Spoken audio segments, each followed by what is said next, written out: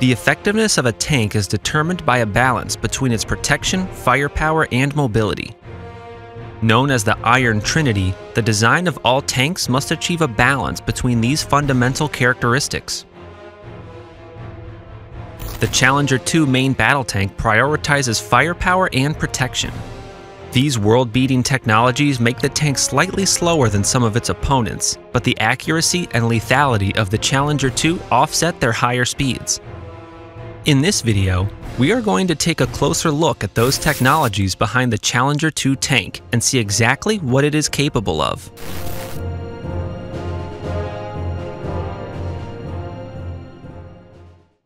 The FV-4034 Challenger 2 is a third-generation British main battle tank in service with the armies of the United Kingdom and Oman.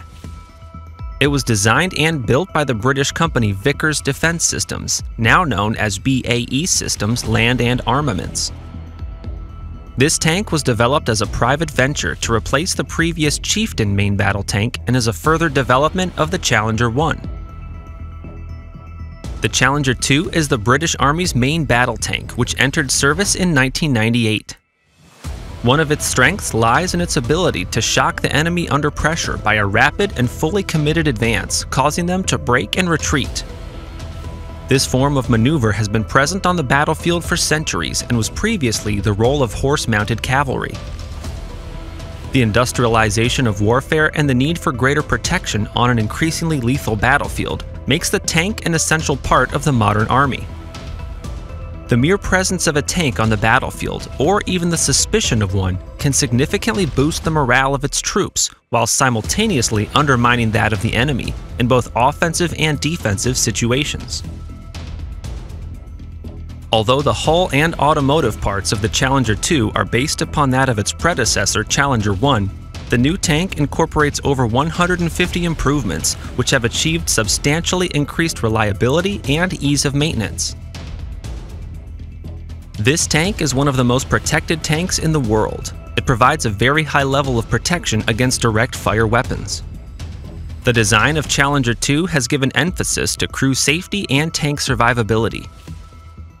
The tank has a crew of 4, with a driver located at the center front of the hull, and the 3 crew members in the turret with the commander seated on the right, the gunner forward and below the commander, and the loader on the left side.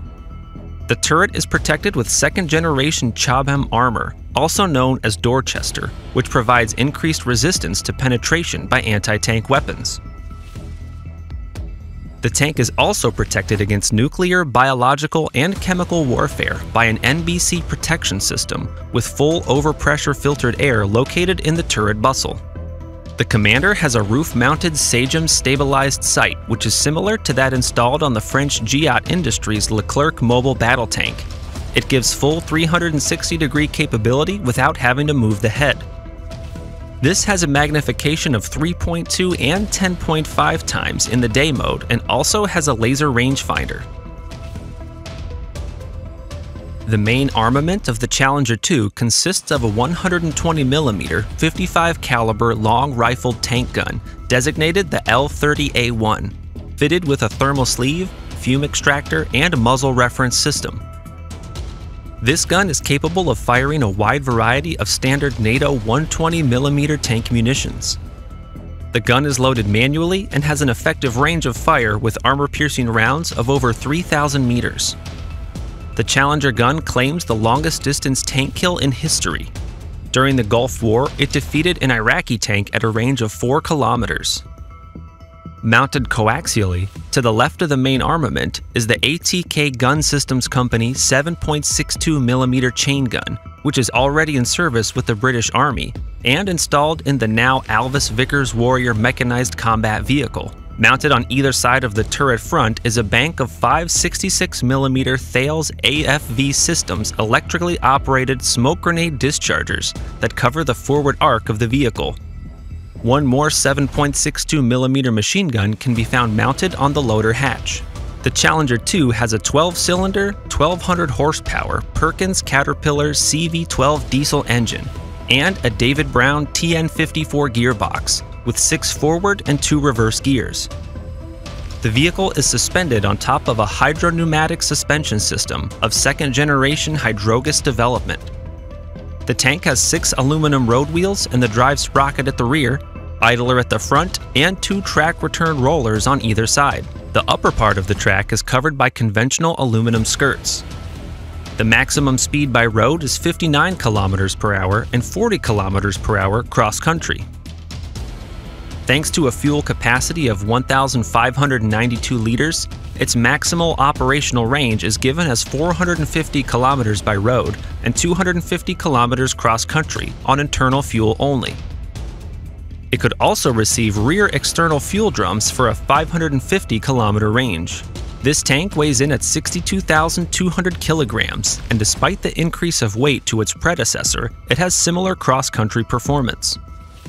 Currently, a squadron of Challenger 2 tanks is deployed in Estonia, where they have a leading role in NATO's enhanced forward presence in the Baltic states. This deployment seeks to enhance Euro-Atlantic security, reassure the Allies, and deter the adversaries. The Challenger 2 entered service in 1998, and the last was delivered in 2002, and it is expected to remain in service until 2035. However, a 2001 British military document stated there was no intent to replace the Challenger 2 in the absence of foreseeable conventional threats in the future. The evolution process consists of today in improving the digital warfare capability and awareness, with better communications with other components in the field. Due to the rapid progress in digital storage, this equipment, thanks to modularity, can be changed on a regular basis. Another improvement concerns the nuclear, biological, and chemical system, with a regenerative system, complete with a roof-mounted remote-controlled general-purpose machine gun and additional cameras. In 2008, there was the Capability Sustainment Program, which attempted to have all programs fused into one, including later the Challenger 2 Life Extension Program. In March 2021, the British Army announced plans to upgrade 148 Challenger 2s under the Life Extension Program. With the aim to extend its service life out to at least 2035, these upgraded models will be known as Challenger 3 and were first unveiled in 2021. Following Britain's exit from the European Union, early in 2021, the UK entered talks to be allowed into the European main battle tank project as an observer. This may have a bearing on future replacement of the Challenger 3. What are your thoughts on the Challenger 2? Let us know in the comments, and please like this video if you've enjoyed it. Thanks for watching.